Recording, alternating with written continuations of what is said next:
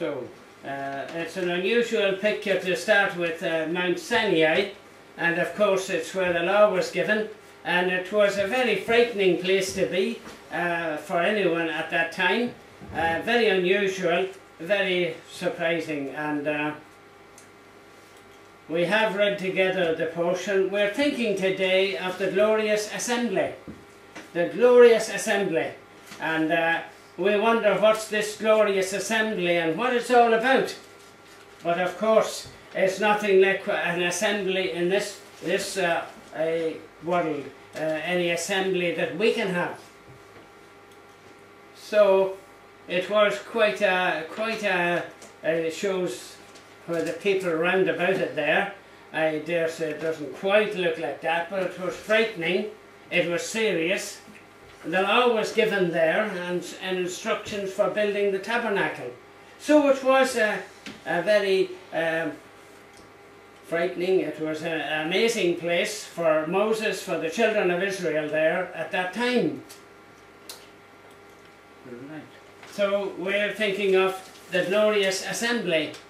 What is this glorious assembly? So before we think about the glorious assembly, well, what is it not? And of course there in verses 18 to 21, you see there what it is not. It's not something you would want, for you have not come to the mountain that may be touched and burned with fire, and to blackness and darkness and tempest, and the sound of a trumpet, and the voice of words, so that those who heard it begged that the word would not be spoken to them any more, for they could not endure what was commanded. And if so much as a beast touches the mountain, it shall be stoned or shot with an arrow. And so terrifying was the sight that Moses said, I am exceeding afraid and trembling. So that was it. That's what it was. But this particular assembly is not anything like that. There is a greater and bigger assembly in the future. And it is, of course, in some way, there are those who have gone to be with the Lord, are the triumphant church, are of course with God in heaven. The glorious assembly. Why Mount Zion? And it's quite an interesting, the old city of David. It was quite interesting, you know. And Mount Zion. This was the only part of it, of course. And the temple was up at the top end. And David's palace was then farther down. And he could see over the whole city of Zion. The city of David, or the city of Zion. And it is a picture of the heavenly Mount Zion, the Zion in heaven, the heavenly Jerusalem. We get these symbols and these things, and it's all pointing to what's in heaven, you see. And so the fulfillment of it, we believe, is in heaven. Now, I know there are those who will say maybe want to see a little fulfillment here at Jerusalem, but it's more seen in the spiritual sense, but then I would be accused of spiritualizing, you know, and that is one thing, but you know, it's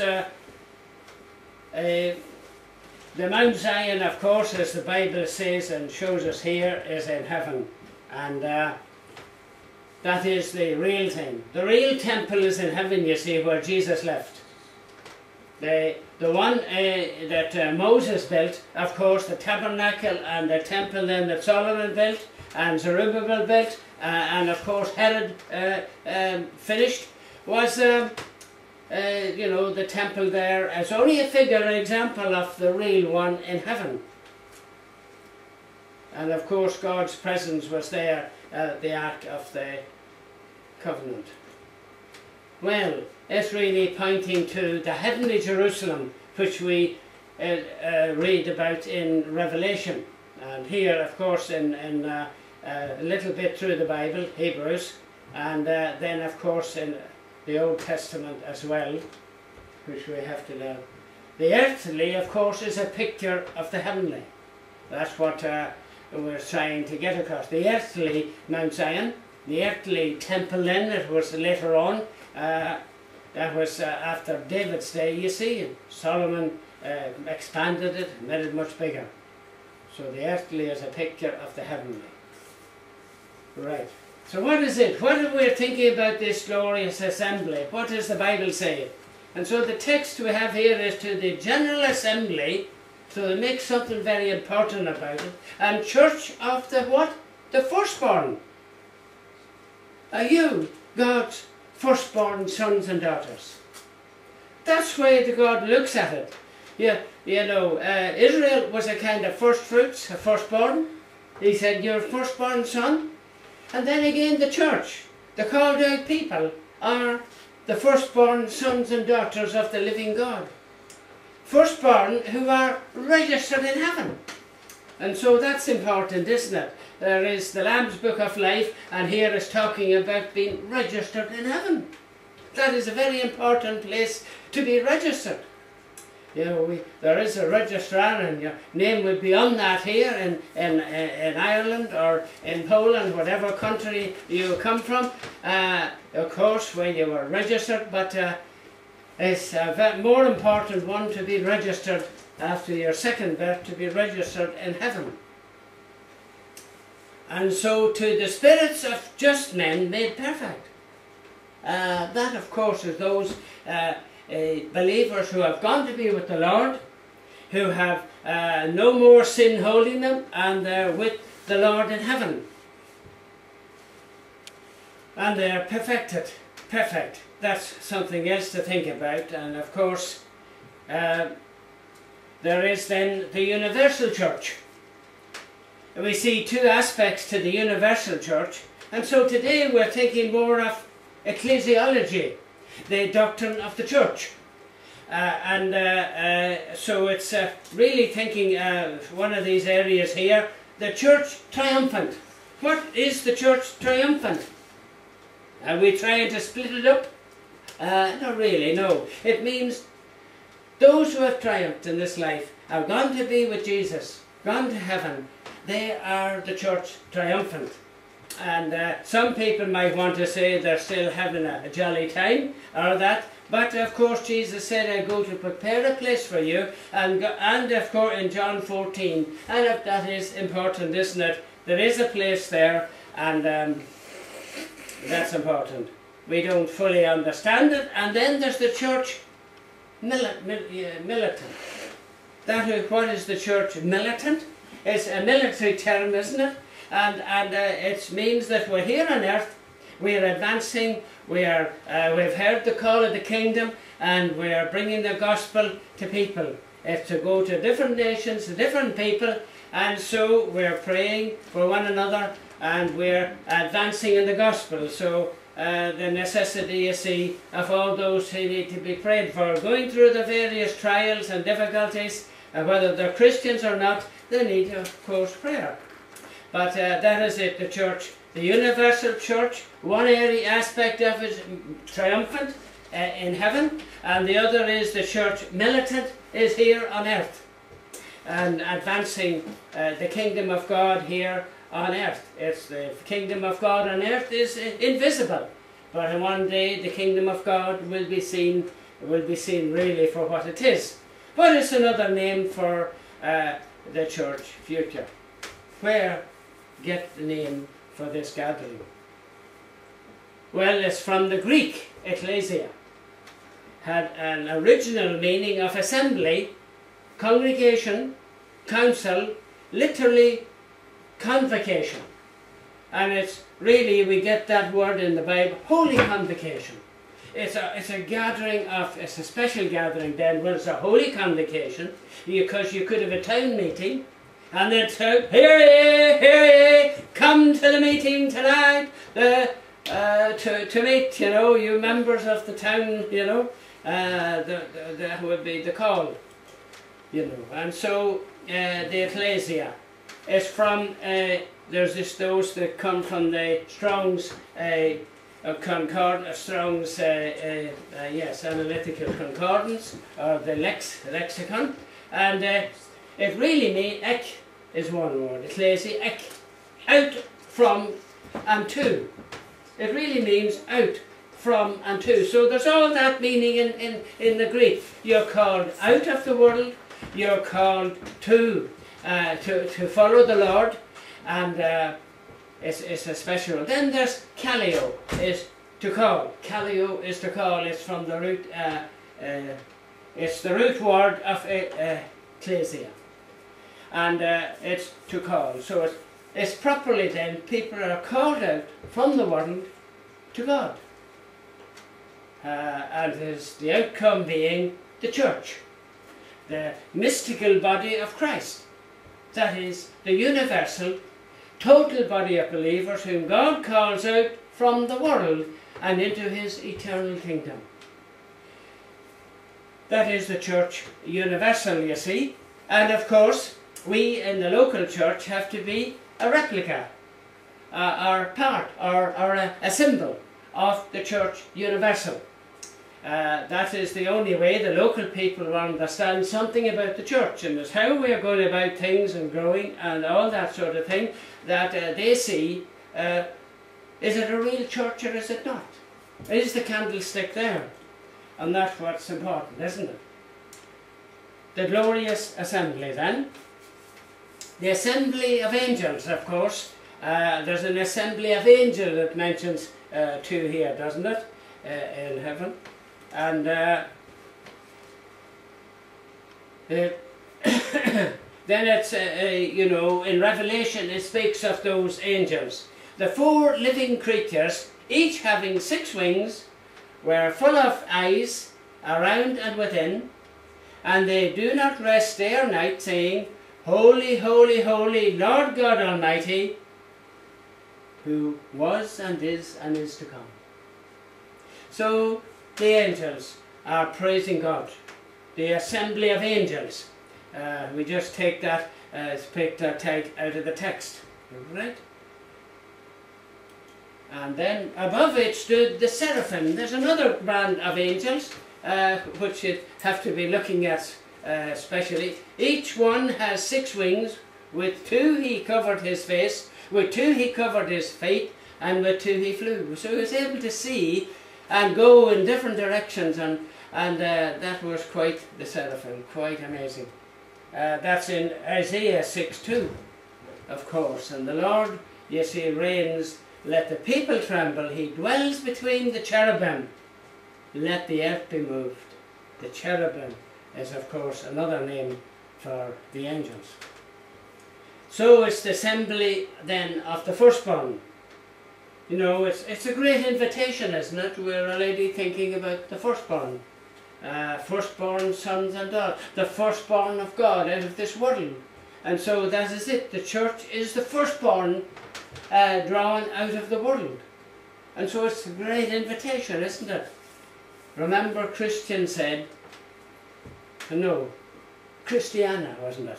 She was a great lady, wasn't she, Christiana? It's well worth looking at that film, I suppose, again. Christiana. She says, I have an invitation from the King of Kings. And so, as she read her Bible, she saw this invitation. She was so excited about it, to have this invitation from the King of Kings. And so, that was quite wonderful. So Jesus, of course, is the door, isn't he? He's the entrance. He's the way in. And what's important about firstborn? You know, it was very important in Israel. The firstborn had the real importance of seeing the estate, and that would be sorted out. He would have the responsibility of the family, and so that was quite amazing, you know. Why firstborn registered in heaven? Well, that's what we've been thinking about, and they are registered. God has them registered. God knows their names, you see. He knows us each one by name. How amazing is it? He doesn't come when he spoke to someone in the Old Testament. He didn't say, "What's your name?" No, he said, "Moses, Moses." You know, the Lord God Almighty spoke, "Moses, Moses." He didn't say, you know, "Come here, you fella, you shepherd, I want to talk to you." He didn't say that, no. And so, why the firstborn? They're registered in heaven. Our names are there in heaven. That is so wonderful. Our new babies registered? Yes, of course. We've learned a lot about registering of babies, you know, and they're important. They have to be registered at a certain time after they're born. And new babies in Christ are registered in heaven. How amazing, isn't it? God's plan to save us. We were thinking about that yesterday, weren't we? God's plan. He planned our salvation. And who? Christ's payment. He's paid for our sin on the cross.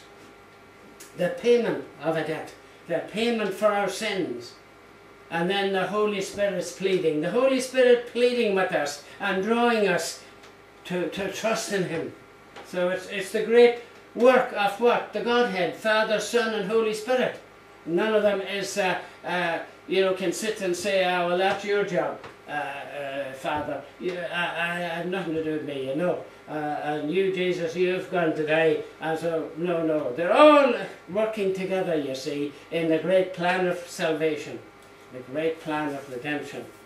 And so what about repentance? That's important, is repent therefore and be converted, that your sins may be blotted out, so that times of refreshing may come from where? The presence of the Lord.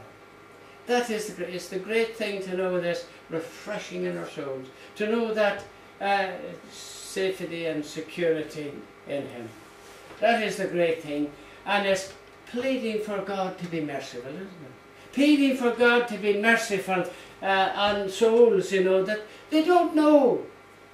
Maybe some people yesterday didn't know why they're here in this world, what was necessary, and the great thing to, if they realise God has a plan for them, and they need to know His salvation. They need to trust in Him as their Lord and Saviour. God is on the throne, isn't He? Revelation 4:1 and 2. And Jesus Christ has it, says it there, for the first time mentioned, a door opened into heaven. He has provided that, you see, way in. God is, of course, the judge of all, isn't He? And it's that final perfection, isn't it?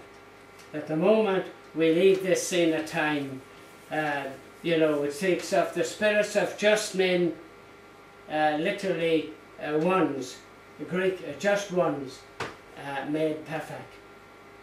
And how is that? You see, it's when we die, at that moment we are prepared for our exit into heaven, and that we are made perfect as we as we meet our Lord at that time. The believer then, we believe that the believer at death leaves the church militant and joins the church triumphant. It's all one universal church really, but there's these two sides to it. Even Moses showed in the burning bush passage that the dead are raised, even at that time. When he called the Lord the God of Abraham, the God of Isaac, and the God of Jacob. What did Jesus say? For He is not the God of the dead, but of the living. For all live in Him. What an amazing statement, isn't it? That's what our Saviour, that's what Jesus is explaining. That those who believe us are not really dead. They're with the Lord in heaven. And one day there'll be the resurrection, and the bodies will be raised, and they'll be joined together to be a complete person with their souls in heaven. An invitation from the King of Kings. How wonderful, isn't it? That's the greatest invitation, isn't it? That's a wonderful invitation. It's an invitation to the Hebrew Christians. That's where the book was originally written to, and you and me. You know, that's an invitation to us. And it's an invitation to the universal church throughout the world. It's an invitation that convinces you. You know, very convincing invitation. And it's an invitation guaranteed, we look at. Guaranteed, you know, that's the great thing about it. It's not something, well, maybe so, or anything like that. No, it's an invitation guaranteed. Right? So, how can we face God in heaven? How can we face God in heaven? Well, we have a mediator, don't we? The Lord Jesus Christ. It speaks here in the passage of our mediator. To Jesus, the mediator of the new covenant. He's mediated this new covenant for us. And to the blood of sprinkling that speaks better things than that of Abel. Yes, the shedding of Abel's blood speaks something, that he died, you know, he gave his life, but really the death of Jesus Christ speaks far more, because his death didn't save anybody. He was an innocent victim, but Jesus Christ is victorious. He's died for our sins. He's died to mediate us. He can mediate for us. And all we just left with Abel is works, that he trusted God. He followed God. He was obedient to God's way and offered the right sacrifice. Why a mediator? Well, you see, one reason for the mediator is we wanted to be like God. Remember in the Garden of Eden? You know, the devil told Eve, you can be like God, you can know good and evil. Well, they knew all about being good, never sinned before, but now for the first time they're going to experience sin, change, and loss favour with God. They wanted to be like God, and no, that was not the answer, was it? That wouldn't be right. They couldn't be like God. And so we fell out with God, isn't that right? And sin came in. That was the sad thing. We needed someone without sin to talk for us. The only one that was without sin was the God-man, the only mediator between God and man, the man Christ Jesus. He was the only one who could talk for us. He's the only one who could fit the bill and be our mediator and to bring our cause before the throne in heaven. But first of all, he had to die on the cross to be our mediator, to be our Saviour, to save us from our sins. And why a new covenant then? Why this new agreement? Why this new covenant? Why would the old covenant not do what he did? It says in Hebrews that the old covenant was obsolete. It had done its time. It was only pictures, as we show for, you know, we have these illustrations and pictures for children, and it was an illustration, it was a picture, but now we have this new covenant, this new agreement, and of course the blood of the Lamb was a pointer, wasn't it? That was in the old covenant, and Jesus, of course, is the Lamb of God that came to take away the sin of the world. And the blood of Jesus was reconciliation, peace through his death on the cross, we often say. And the blood was God's price for sin. It was so serious that his only Son had to shed his blood to pay for our sin, to redeem us. And then the blood appeased the wrath of God. The blood appeased the wrath of God, you know, turned it away, in other words. And Jesus died for believers that day. He died for all those who would believe and trust in him. Didn't die in vain. The human sacrifice was no use, even Abel's blood.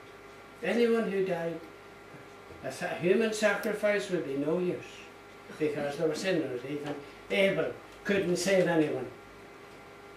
He speaks all right, you know. There's something he speaks, that he was a man, an innocent victim, and that he was righteous, he had faith in God.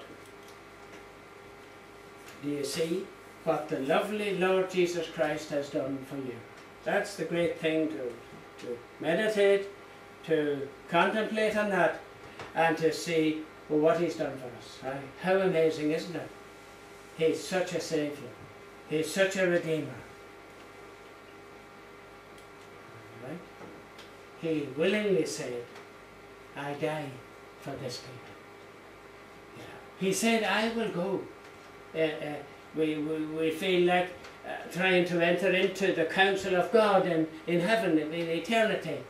And Jesus, knowing that man would sin, and what would they do? Jesus or God's Son came forward to say, I will die for this people.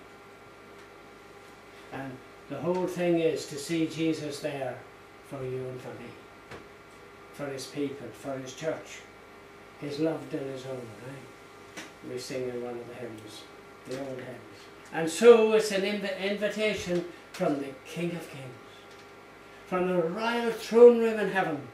No higher court, no higher place, no higher throne, no higher place of ruling this world that all will have to submit to and bow to one day. Why a mediator? Well, we need him, don't we? And why a new covenant? The Lord Jesus Christ is the only one who can mediate. And the new covenant is necessary, a new agreement to save us from our sins and to redeem us. And really is for reconciliation, to reconcile the man to God. So we want to thank you for listening. And let's pray. Gracious God, we thank you for your goodness, we thank you for your mercies, we thank you for the Church of the Firstborns whose names are registered in heaven. We thank you for the church here militant on earth, advancing on, Lord. We oftentimes can be very weak, and we're more maybe like a hospital ward than one who is advancing. And we pray, Lord, that you will lead and guide by your Holy Spirit. We pray your blessing. We ask, O Lord, that we know your help and strength. We pray your guidance in Jesus' name and for his sake and glory. Amen.